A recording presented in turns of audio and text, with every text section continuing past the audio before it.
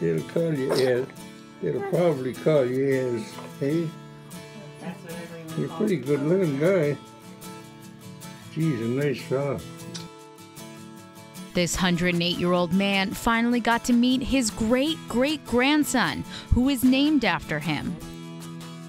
Esmond is the oldest person in Canada and has 6 kids, 17 grandkids, 36 great-grandkids, and 12 great-great-grandkids, but has never had his name passed down. His great-granddaughter Jenna decided to name her second child after Esmond and help continue his incredible legacy. Oh boy. I'm videoing. See, this is a grandbaby. He's lovely. These kids are all nice looking. Esmond couldn't believe the sweet gesture and kept telling Jenna how much it meant to him. Esmond Jr. has big shoes to fill to be just like his beloved namesake.